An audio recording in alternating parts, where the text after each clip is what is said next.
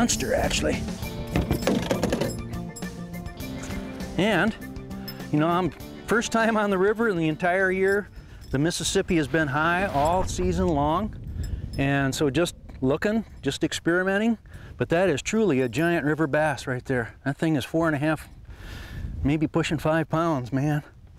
So, tried topwaters a little earlier, that wasn't going. Finally went to the spinnerbait, gonna throw some clacking wraps as we go on. That fish came off of that little piece of wood right there, right on a big inside river bend. Beautiful fish. This is some of my favorite fishing.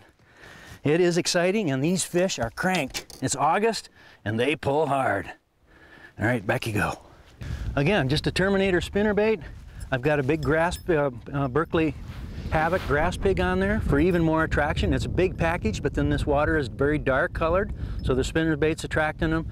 And the fact that this thing is, in essence, a swim bait, so it's also swimming, adds a little bit more intense vibration. Worked that time anyway. We'll see what happens as we keep on moving on down here.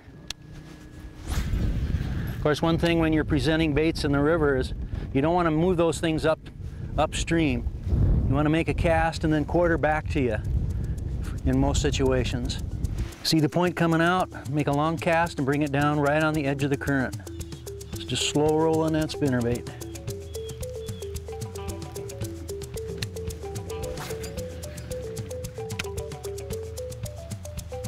There we go.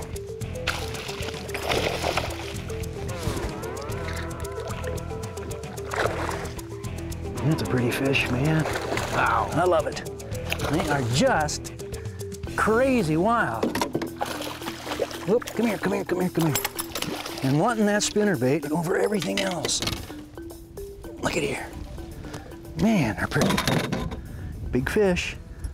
Well, not big, but certainly not bad. Wow.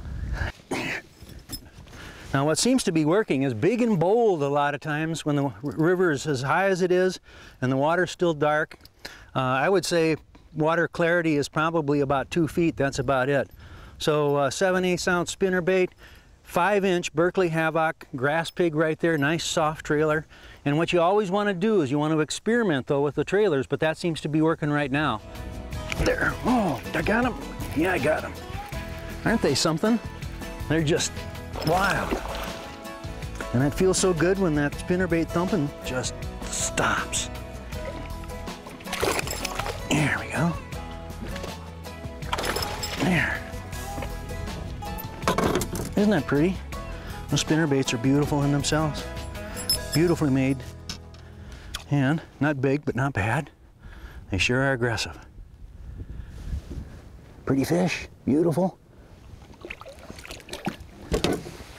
You know, one common question would have been color, and typically I did the exact opposite today of what I would have done in this darker watercolor. I would have gone with gold blades or even a copper or maybe some kind of combination blade, but the white and silver is certainly working great right now, and that's just part of the experiment too. So always with the fishing, it's always depth control first, speed control, and then how you're working the bait second, and third in my estimation, and that's why I think these swim baits are so important in a lot of situations. Vibration is the thing that really seals the deal before color or before anything else having to do with what fishermen typically worry about.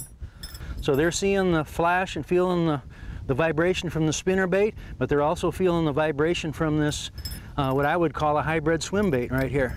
So it's not only swimming the bottom of this thing, but the tail is thumping back and forth, and again, big bold package in this river situation. There. What do we got? Oh man, lots of fun.